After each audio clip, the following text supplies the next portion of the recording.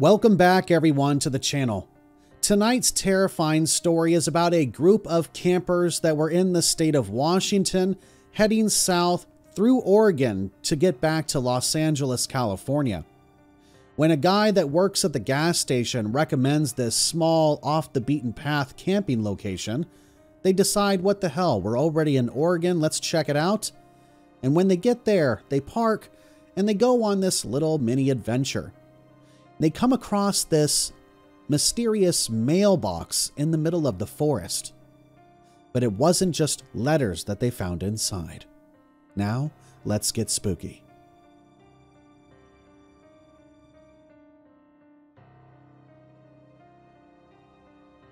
Editor's note. A few months ago, my friend Keelan sent me this email. He went back out there a few weeks ago and never returned. I tried showing the police, but they said this was clearly a joke and that Keelan's disappearance happens, unfortunately, pretty frequently, particularly when inexperienced hikers go off trail like this. Keelan was not an inexperienced hiker, and I have to believe this story has something to do with his disappearance. My apologies for the formatting. I'm trying to emulate Keenan's email as accurately as possible. Hey everyone. So I know this is going to sound nuts, but recently, some friends and I went hiking and stumbled across something weird, and I was wondering if anyone had any advice. I mean, it could be a prank, but it also sort of sounds like someone's in trouble. And I don't know if I should call someone. But who would I call? The police? They probably wouldn't have enough to go on. I don't know. Let me explain, and you guys can tell me what you think. Well, last weekend, a couple of friends and I were hiking in the woods. We're pretty solid outdoors people, and we had gone ahead and strayed from the beaten path. I know, this sounds really stereotypical so far, but bear with me, okay? I swear this is 100% true. Also, we had GPS, so it wasn't a big deal. Let me tell you about the area we were hiking in. It's a relatively flat area. Not a huge attraction to campers or hikers, in part because there's only one completely straight path through it. No real scenery. It's just outside of Medford, Oregon. Editor's note. We live in Los Angeles. It's not well maintained either, because it's not really a park. Just a piece of land that's been overlooked for a long time. You go into the woods and you come out on the other side, and that's it. Maybe calling it woods is a bit much, because honestly, the whole forest is probably only between 16 and 20 acres. Enough to explore, but not really to get lost in. Little developments are all around it too. I don't know why the city hasn't developed this particular piece of land. Maybe because the ground is so rocky. The trees are ancient, with scarred bark and huge canopies of leaves that make it so that it's always shady. But the floor of the woods is all rock and dead stuff. Branches, leaves, and maybe once in a while, a single wilting tuft of grass. We are just passing through the area, coming home from a way bigger camping trip up in Washington and traveling south on 99. But we thought it would be fun to explore the local areas. A guy at the gas station had mentioned this particular little area and given us directions to get there. And since he had dreads and forgot to charge us for the Cliff Bars we were buying, we decided to try it. Now that you know how boring and small it actually was, you could imagine why we were wandering off the path and looking for adventure. The temperature up in Medford in March hovers just above freezing in the day, so we were looking for a wide enough clearing to pitch our tents and build a fire before the sun set and the temperature dropped. The woods were old growth, really dense. So dense that you could easily lose each other if you wander even a few yards. Plus, the canopy above us made it seem darker, since we were always in the shade. We had already ended up playing Marco Polo more than a few times, and with night falling, we were eager to settle down around a fire. Looking back on it, the woods seemed unusually quiet, as if all the birds and squirrels had already gone to sleep for the night, even though the sun was barely touching the horizon. We were quiet too, hungry and tired and getting a little discouraged. But maybe I'm just remembering it like that because of what we found. It started with one of my friends, John, yelling, "Guys, you have to come see this, hurry!" We all ran towards his voice. I was thinking that he either found the perfect camping spot or maybe one of those weird rare finds, like a dead buck with his antlers still intact, or someone's old lean-to. What he found was weirder. I crashed through the dead, thorny bushes and found him. He was standing there, staring at it. In the middle of the woods, a mailbox. Just sitting there, in the woods. I know it doesn't sound dramatic, but you have to understand, this was about a 6-hour hike away from the trail in the middle of the woods. And the mailbox was the kind that you see at the end of someone's driveway just hanging out. Black metal rusted beyond belief, its little red flag still pointing up, a cobweb crowning it like a wispy little flag. Tarnished metal numbers on the side of the box read 2676. And even weirder, there was a ring of stones around the post of the mailbox, and a circle of cement. Leaves had blown into it, but you could still see the old, cracked cement that had been poured into the stone circle. It wouldn't have looked out of place at all at the end of a driveway, maybe just outside a picket fence. But this was in the middle of the woods.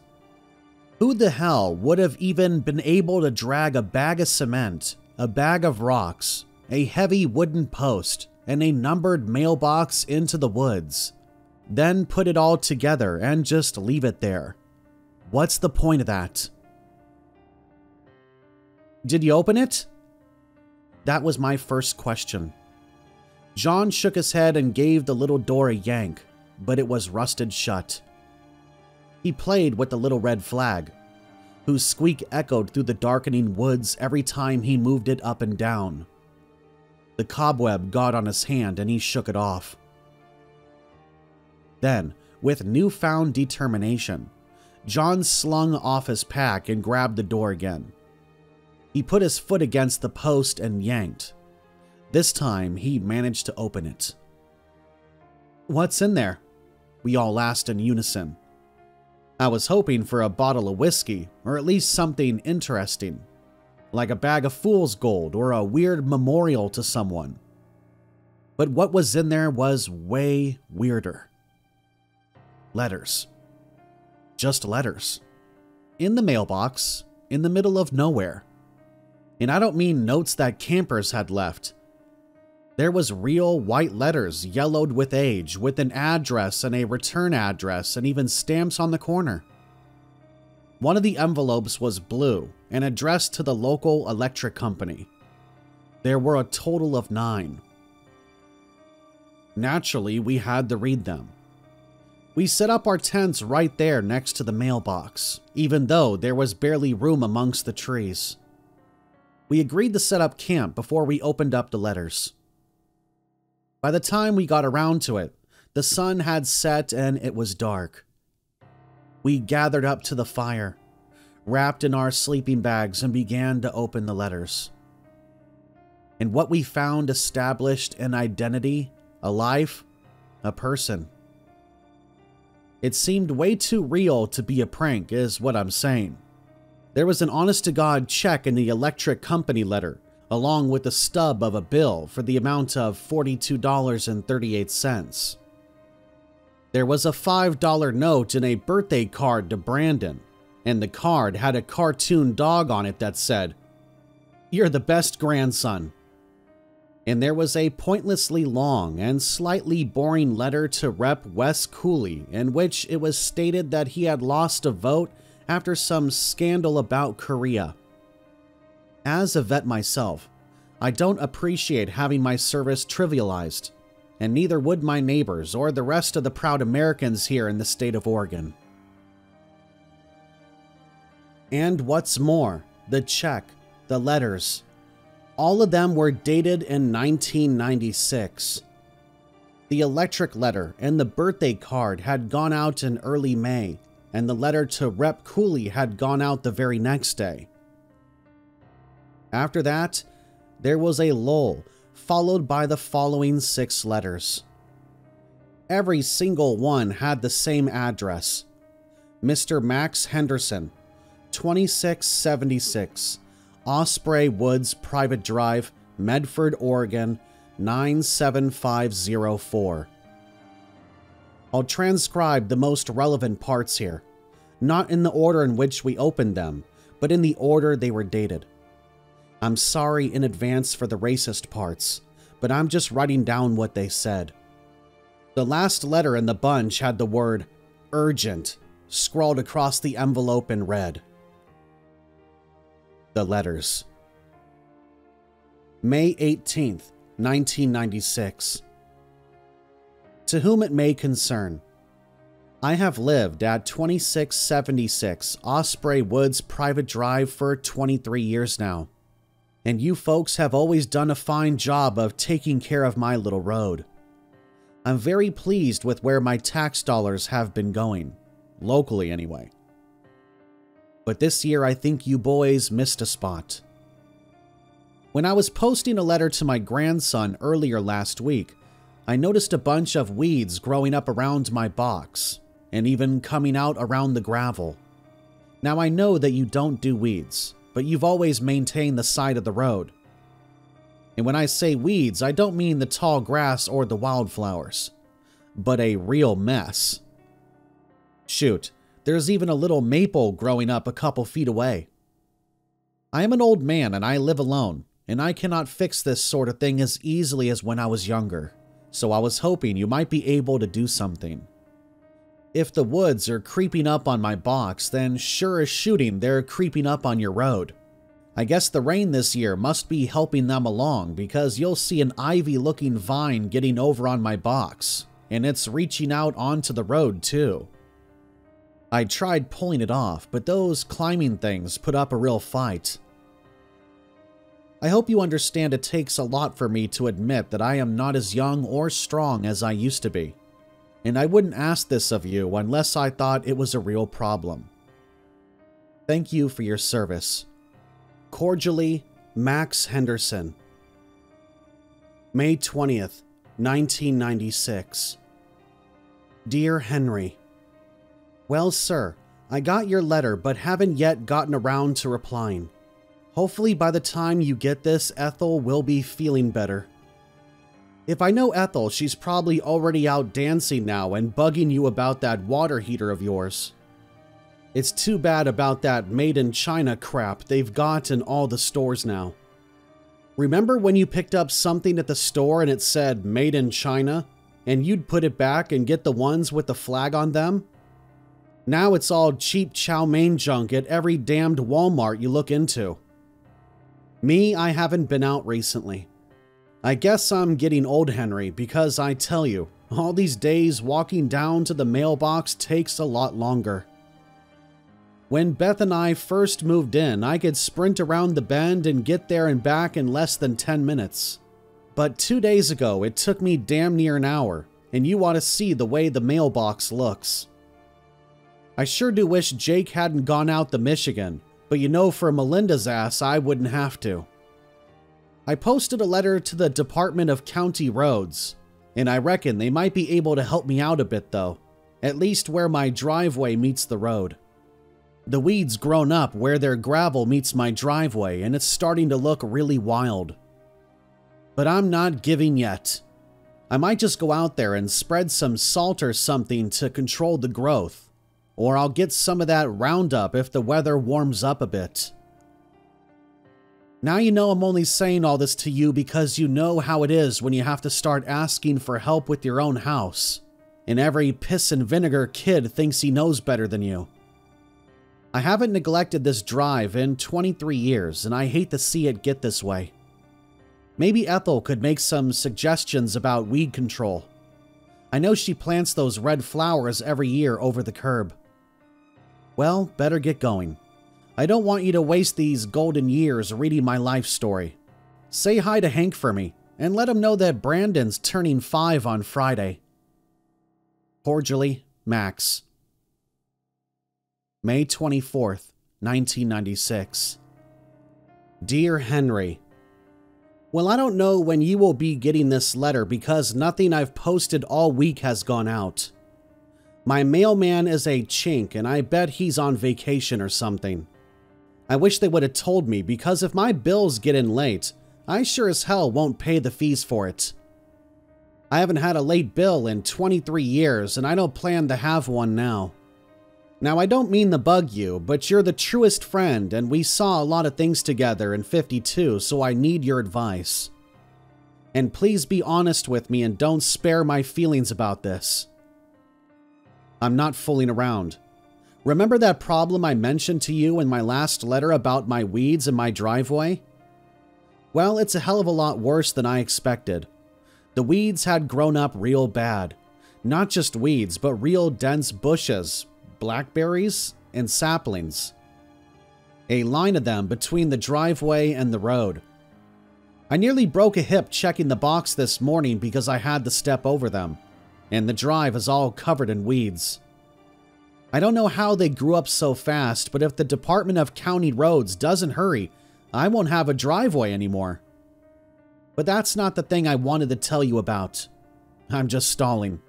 Because my mind's going, and I don't want to end up like Ella did at the home with a bunch of snot-nosed kids wiping my ass for me. Well, here it goes. My driveway is getting longer. I don't mean that I feel like it's longer. I mean it really is longer.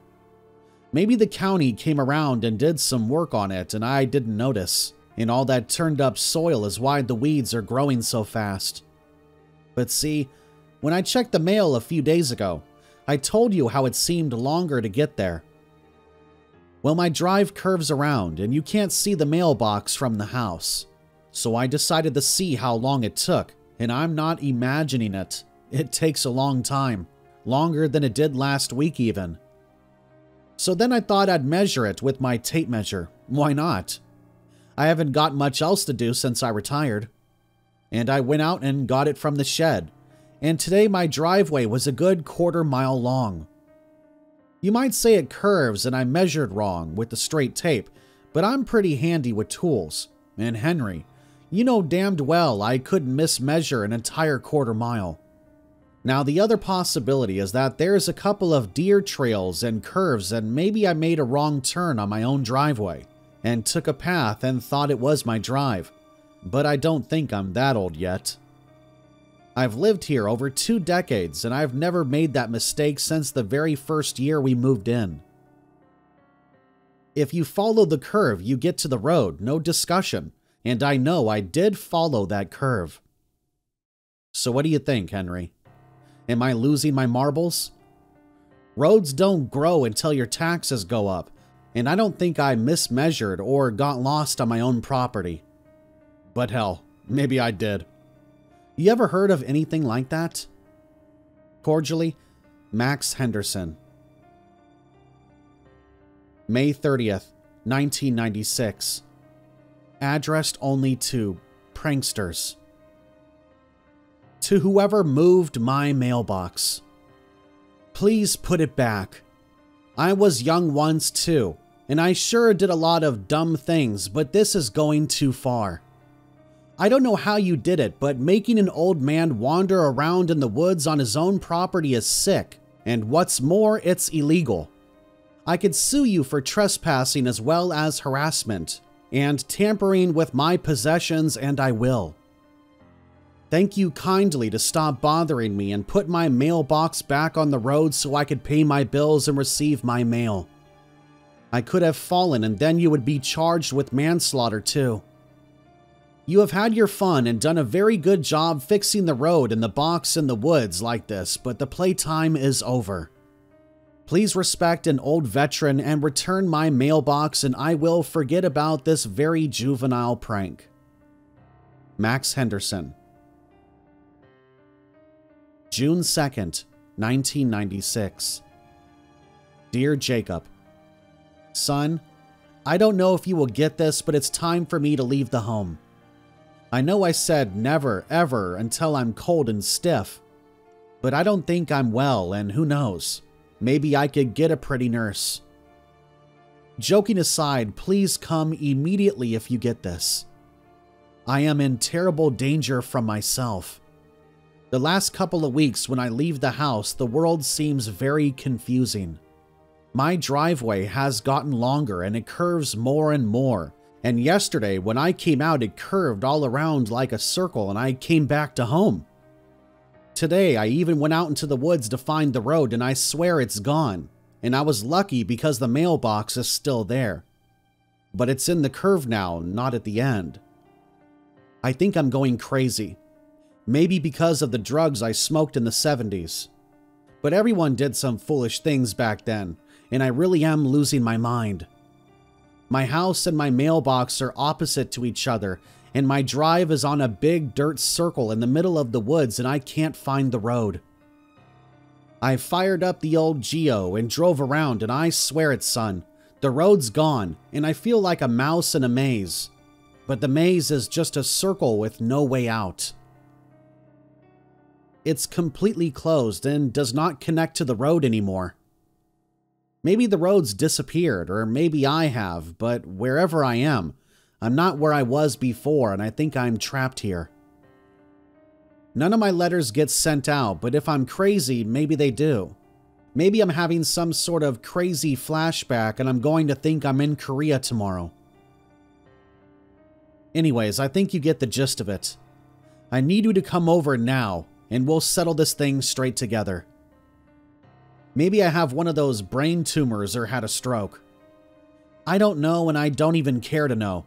I just want my drive to go back to a curve, not a circle. No more woods. A good view from the road and mail that comes every day. I haven't gotten a thing in the mail for over a month. Maybe I did and I don't remember. I sure don't think I have though. I'm trying not to sound like a crazy old fool, but I must be because how a road can just be a circle and get like that in a couple of weeks is the damn stupidest thing I had ever thought up. Love, Dad.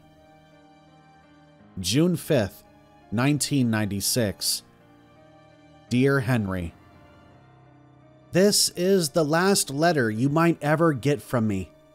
I have been trapped in my house for weeks and weeks now without communication from the outside world. I don't have any food left. I ate the last of it yesterday around 4. And as I write this, it's noon, and I could hear my stomach growling. Well, sir, it looks like you beat me, just like you always said you would. I hope that if you find this letter before they find me, you will have pity on me and check up and make sure I have not lost my dignity. I don't want them to find me like some crazy old man with my pants down around my ankles or anything. Please make sure Jake doesn't have to see nothing like that. I want to tell you about my last days on this earth. I think I've really lost it. Well, you know how it is. They say your mind is the first to go. All those weeds grew up on the box and then over the driveway and it keeps getting longer. But I figured, well, my knees are getting older, and by the time I noticed, it was too late. The driveway started ending at the mailbox and there was no road, just the woods. And they got thicker and you couldn't see the road. And by the time I tried to walk out, I realized I was trapped. It happened that quick, Henry. Then the bend got sharper, longer, but I never saw it lengthen. It was just longer every time, and soon you could go all the way around like it was a circle. I tried it all, Hen. I might be nutsy, but I fought the good fight. I shouted. I climbed up on the roof. And just woods as far as you could see. I went out even at my age, and I found a stream and I followed up, and guess what? It was a circle too. It's like being trapped at the bottom of a bowl. I can't get out. I'm going to starve. I might get desperate and make a break for it, but I've already tried that, and no matter where I walk, I keep coming across my own driveway. And I tried using compasses, tried following the sun, tried the stream. I must be out of my mind, Hen, because this isn't right. But I've made my peace with God, and I guess that this is it. Who knows, maybe I'm sane after all, and these woods are going to eat up my house and my drive too, and they'll never find us again. But I sure do hope so. And I'm posting this as my very last attempt. Please, if you get this, please send help. Come get me. And this is not a joke. But I've been waiting and the letters just sit. Maybe you'll never find them. Well, Henry, maybe someday you will. All my love to Jake, Melinda, and Brandon. It was an honor to serve with you, sir, and send Ethel my love too, as well as Rachel, Dorothy, Hank, Ginny, Louie, and Sammy. The will I drew up last year with Jake is the one I want you to use, and please, no fighting. But one thing, please. Call me a superstitious old crackpot, but no one gets the house. Not now. Not the property either. It can go to the state or the county or even the Chinese for all I care. But my family ought to stay in Michigan and live good, long, happy Christian lives and never fall into this circle. This goddamned never-ending circle that keeps on taking me back. And please take care of them for as long as you live. Well, sir, that is all about I have to say, and may God have mercy on my soul. I sure do hope that you find this, but I won't post anymore because these woods are playing tricks on me and the letters just sit there anyways. At peace, and maybe with Beth now. Max Henderson. When we were done reading them, we just sat there. It was cold, yeah, but it could have been August and we still would have had goosebumps. This shit seems so real. We joked and laughed a little, quietly, but ended up going into our tents and passing out after a while. It was just way too intense. The next morning, we figured it was a joke, but for shits and giggles, went looking for the old man Henderson's place, as we called it. Obviously, we didn't find it. We just went wandering around all day. Then we went back to try to find the mailbox, but we couldn't. And we know how to use compasses, you know? Our GPS wasn't working because John forgot to charge the batteries. Again. When we stumbled back onto the trail, an overgrown packed dirt path, I swear it curved, and the guy at the gas station said it went in a straight line the whole way through. Someone made a crack about us finding the spooky circle path, and we all laughed. But oh my God, I was glad when the path straightened and we got out of the woods and back into the car. I still got all the letters. And if it wasn't for them, I wouldn't have even bothered typing this all out because the whole thing is so unbelievable. And I never thought to take a picture of the mailbox. I know, I should have, right? I mean, maybe it's just a prank, but the letters are all real, dated, handwritten, aged, faded. And what about the check and the addresses and the stuff like the $5 and the birthday card? That seemed just too authentic, you know? And how the hell did a mailbox post end up in the woods? None of it adds up and it makes no sense as a prank. No one had touched that thing since 1996, and I swear, and the chances of anyone finding it ever again are slim to none. It's not even funny, just creepy and sad. So my question is, what the hell am I supposed to do now? I want to go back there, but no one else seems to want to come with me. No one seems to even care. But what if Old Man Henderson's lying dead in that woods somewhere, lost in his own closed-off circular driveway? Or did he and his house really disappear, leaving nothing behind but a mailbox rusting in the middle of the woods?